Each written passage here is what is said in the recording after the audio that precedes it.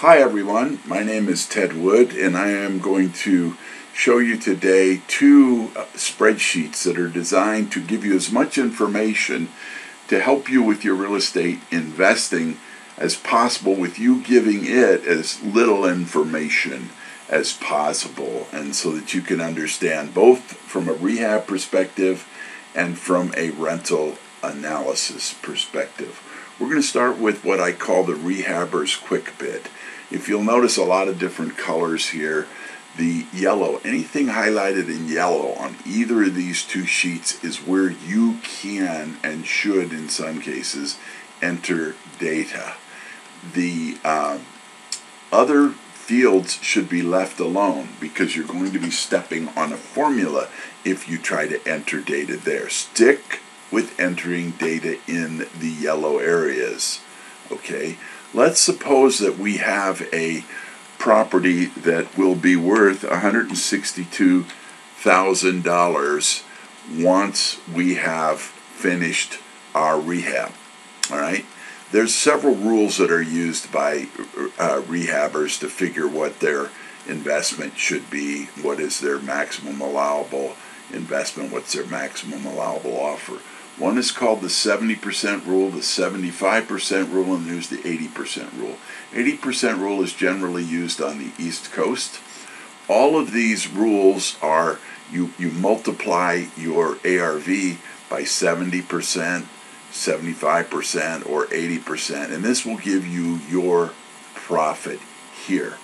You're going to have, as a rehabber, 15% in cost as a general rule, somewhere around 6% for a real estate agent, 4% in closing costs, and 5% for the cost of money to pay taxes, insurance, and for the money that you're going to have to borrow to do the job.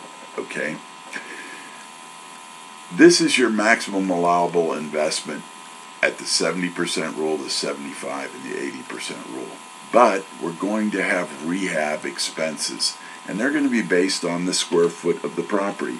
So if you know that it's $1,500, you knew the after repair value, you knew the square feet. The square feet, $10 a square foot is what you would generally charge for a rental unit. $20 typical. That's what's called the lipstick and shoes rehab. That includes all new paint, all new carpet, at least $1,000 in curb appeal, all new lighting, all new outlets and lighting. Probably put in granite countertop in the kitchen, put in a couple of new toilets, fix everything up, make it look spiffy. Okay, that's generally $20 a square foot. 1,500 square foot, going to cost you about $30,000. If you're doing it just as a rental unit, you don't need to put new carpet in. If the carpet is clean, you keep it. In a rehab, the whole idea is you want it to look new and smell new. So people buy the smell, believe me. Okay, so if you're working as a wholesaler, notice that, let's just take the $20 rehab 70% rule. That's $83,400.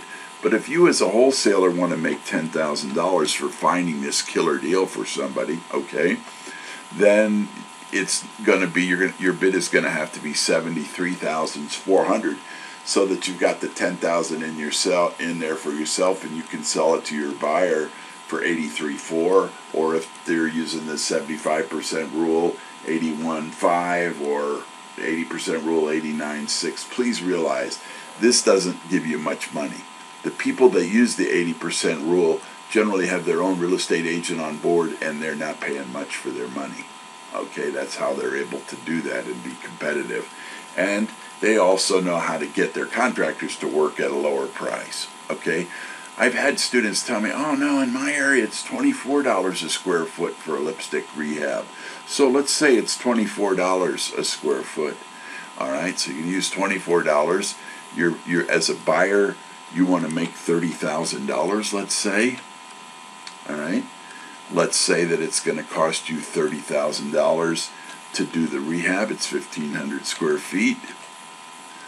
Then you can look at, well, what would you be able to bid? Your offer is going to be $67,700 to make this work.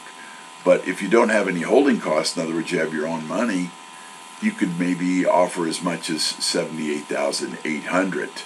All right, your no cost of sale, $77,240. In other words, you're an agent. You don't have any of those costs. You could bid as high as $85,500. If you took out the wholesaler profit and you were just doing this yourself, these are the numbers that you could use. All right, but as a wholesaler, you got to put your money in there. All right, so that you're going to be able to make it, and you know where your bids have to be. All right, that explains the rehabbing sheet. I also want to go over with you the rental analysis sheet. Rental analysis, let's say we're going to purchase this property at $80,000. All right, and it's going to cost us $20,000 in repair costs to bring it up to speed as a good rental unit. Percent down, let's say we're going to put 20% down, all right, as a investor. The annual rents on this, and we know that we're making $1,350 a month, okay, but we want annual rents, so we'll go times 12, enter. We're going to have $16,200 in rents.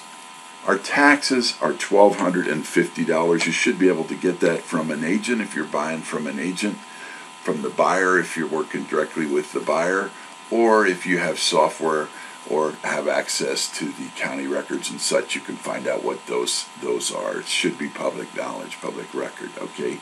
Insurance, let's figure, is about $650 a year. All right. Now, we got 3 different sets of costs to put in here. Over here, all these utilities and all this, you only use those if you're vacant. You're expecting your tenant to pay that stuff. But you can use numbers over here. Suppose you're going to pay 9% in management fees, 5% maintenance costs, and 5% vacancy allowance. These are very robust numbers. These are for pros, for people who know how to play this game and have done it for quite a while, because your vacancy allowance might be 7, your management might be 10, it might be higher, even higher for your maintenance if you don't know how to take care of things, or you bring in tenants who ruin stuff. All right.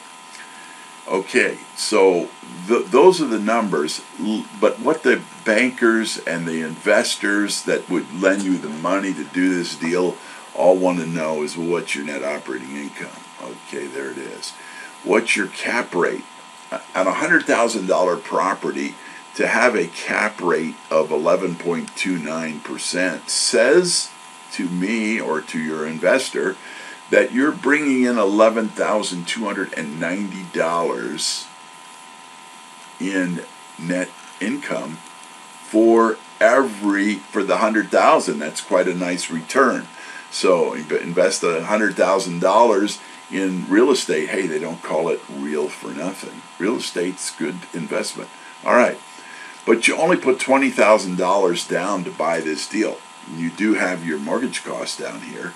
So we're going to calculate, what is my mortgage cost, how much money am I putting down. My return on my cash investment is 30.71. Now, what is my debt service coverage ratio? What that means is, how much money do I have in net operating income for every dollar I have to pay in mortgage? You can actually see that.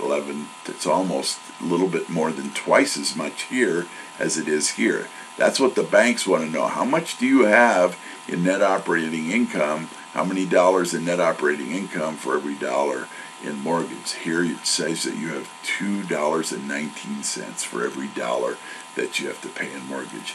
Banks want you to have at least $1.25, some more, but at $2.19 they're pretty happy with a number like that. But let's look at this thing. Suppose we did this rehab.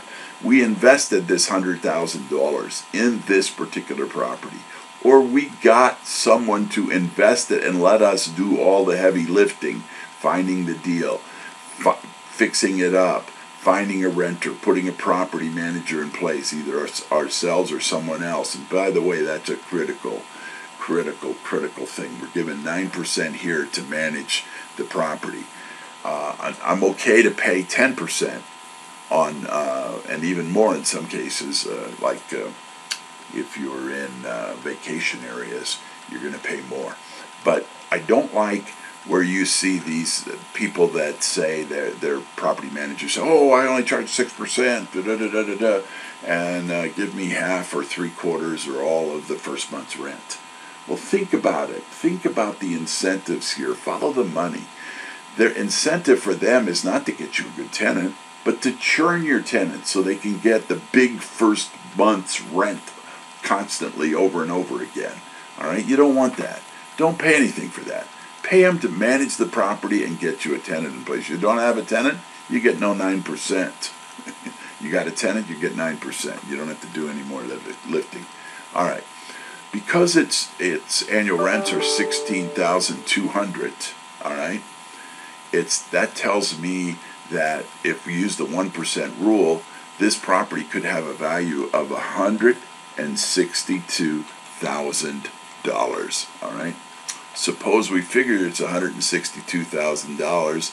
We'll get rid of the repairs there because we paid the $100,000 to fix it.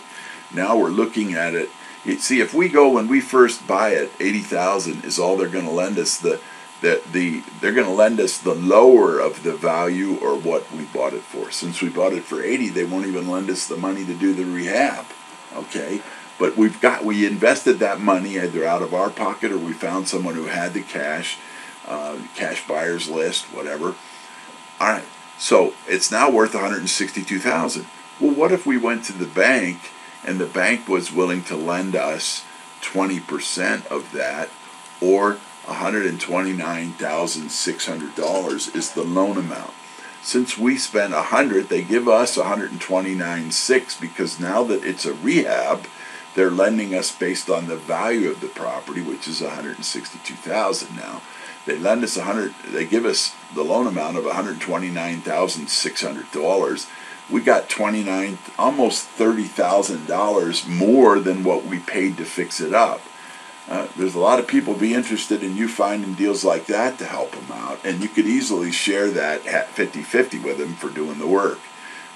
So you could make $15,000 doing a deal like this very, very easily. And let's look at what it does to our numbers, though.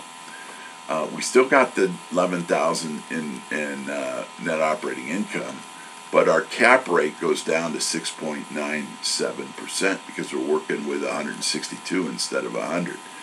The cash-on-cash return, while it says 9.09, it's really infinite because we took money out. We didn't put money in. You know, we're making money. But our debt service coverage ratio is $1.35. We have $1.35 for every dollar that we can, that we have to pay the bank over here in mortgage. All right. The good news about this sort of thing is, while it doesn't bring back the robust return, you took cash out in the beginning.